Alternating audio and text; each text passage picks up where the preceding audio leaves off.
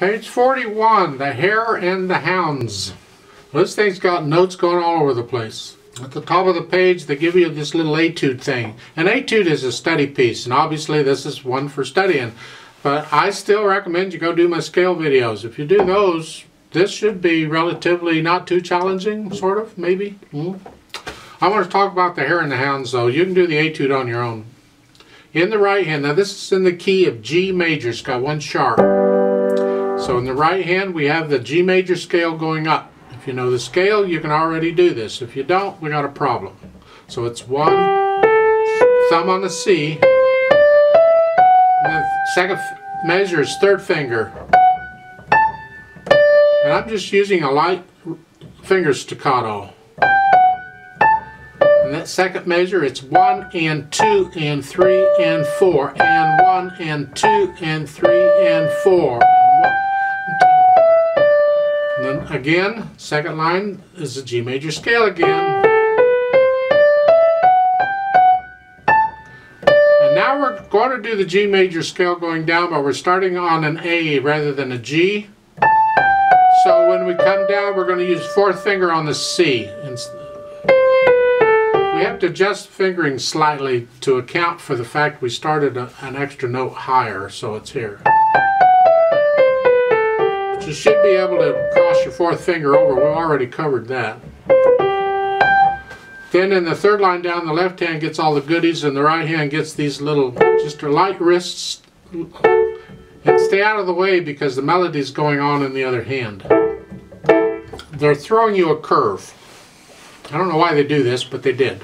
It's unnecessary, absolutely unnecessary. John Thompson, third line down, second measure. You see these little dotted lines, dashed lines going between the staffs? That's telling you the melody is going to the other staff. But what it is that right here the left hand has the melody, but for that one note in the right hand, it's an E, the bottom note, that's melody. Well, I keep saying bring out the melody. Well, that's interesting. Can you play the three notes here in that chord? This is the second measure, the third line.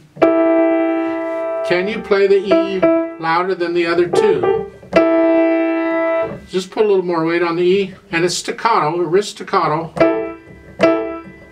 And you get this in the next measure too. But it's not for all of those chords. It's only the first chord in each of those measures. So the first chord is here, second one is here, you lay off, and the third one is and then lay off, and the next line does the same thing. Now I say it's unnecessary. I'll tell you why in a minute, and I'll come back to that. Okay. Left hand, you have the broken chords at first. Keep them down because the melody's in the other hand. I'm just kind of rotating here. Transferring the weight. Not a big problem until the third line down when the left hand, now we get the chords here, and this is actually a D major scale.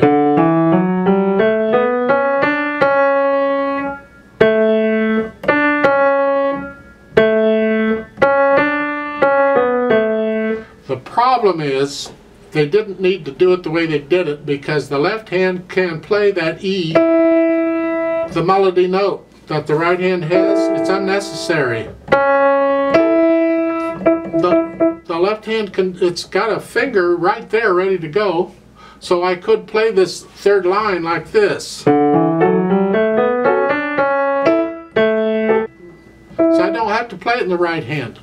And as far as I'm concerned, if you'd like to do that, go right ahead, because there's no rule says because the notes are in that staff you have to play it with that hand. And I do this all the time. I'll play notes that are in one staff with the other hand if it's more convenient for me to do so. And in this case, I would recommend you do that. Play the E, second measure, third line. When the right hand gets that chord, play the E with the left hand. Because it's easier than trying to go back and forth, the melody between the two hands. Liszt did that a lot. The hands are sharing the melody. That takes some work to get that all figured out. So that's what I would recommend. Just play the E with the left hand instead. And the last line's about the same. It's no big deal. Bring out the melody, right? And now the tempo here is allegro. That's fast. That's a range again. How fast is, well, it's going to, depending on how you feel, and time of day and which day or whatever.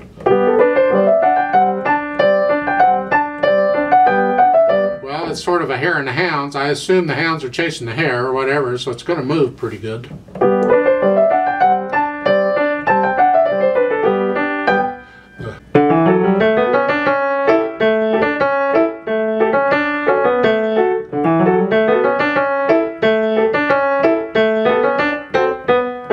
At the end, there's a DC al fine. The DC means go back to the beginning.